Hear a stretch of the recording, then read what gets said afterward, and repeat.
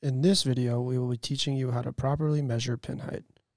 The tools needed for this measurement are the pin height gauge and calipers provided by CODI and the can manufacturer's spec sheet.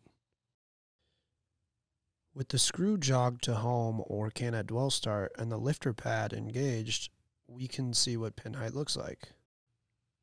Pin height is defined as the distance between the bottom of the chuck and the lifter in the raised position. This is a crucial parameter for quality assurance. Set too low and you may damage cans. Set too high and you may have leaky seams. The pin height gauge and calipers provided by CODI will allow measurement of this distance. The specification tolerances for pin height are extremely tight, so precision is important. The pin height gauge has a lock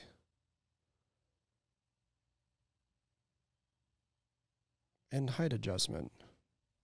Now dial the pin height gauge down to a height where it can be slid easily onto the lifter pad and not make contact with the op rolls. Rotate the top of the gauge to raise until first contact with the chuck. There should be no light seen between the chuck and the gauge, but the gauge should still be able to be freely moved around. Continue increasing the height of the gauge to the point where it requires two hands, one on the top of the gauge and one on the bottom, to slide the gauge back and forth.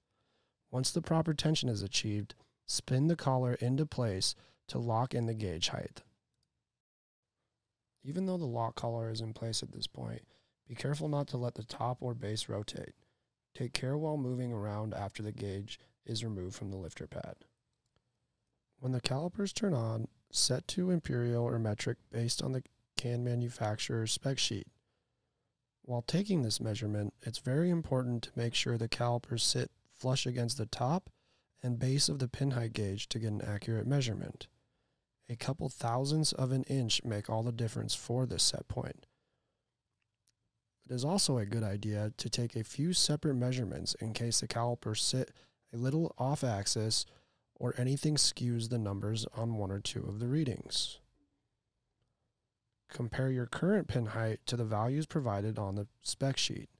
To be considered in spec, the pin height needs to be within minus 5 thousandths to plus 10 thousandths of the provided value. If the measured pin height is outside of this range, please refer to the pin height adjustment video.